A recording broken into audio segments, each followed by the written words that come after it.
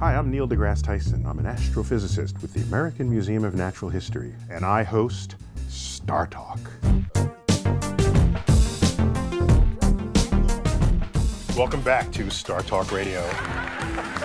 And it's fighting all these air molecules. Like, what's up with that? We win. Astrophysicists win. Oh! Yeah, I said it. Snap! Bada bing! Wow, I'm getting it! People ask if life is teeming across the galaxy. Where are they? How come they're not just walking into the front door of the White House or visiting us here in New York in Times Square?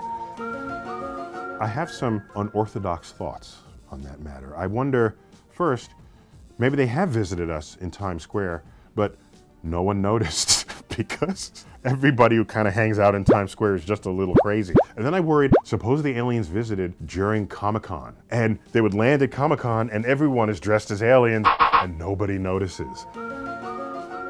A more serious concern I have is, by the way, our hubris forces us to think of ourselves as intelligent. I am too smart. I am too smart. We have a certain intelligence gap between us and other creatures on Earth.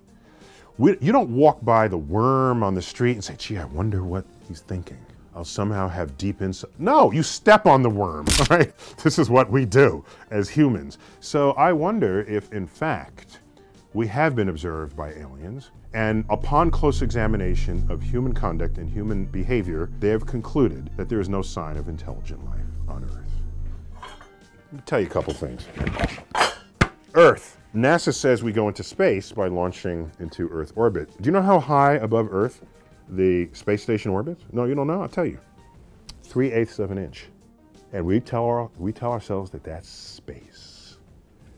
Excuse me, that's just driving around the block, right? And that dude who jumped out of a balloon, oh, the edge of space jump. On this, if the Earth were this size, it'd be 1/16 of an inch above the surface. That's where he jumped, right there. See that? No, you can't see it because it's 1/16 of an inch. So, on this scale, where's the moon? It's 30 feet away. It's not in this office. It's 3 offices down. On this scale, where is Mars? It's a mile away. Where is the nearest star system? Forget it. So if an alien traversed that distance, and all we're doing is driving around the block, they're more advanced than we are. And by the way, Hawking is all worried that aliens might suck our brains out. That concern comes from the fact that when any of us explored the world with high technology ships and came upon a civilization less advanced, it was bad for the less advanced civilization.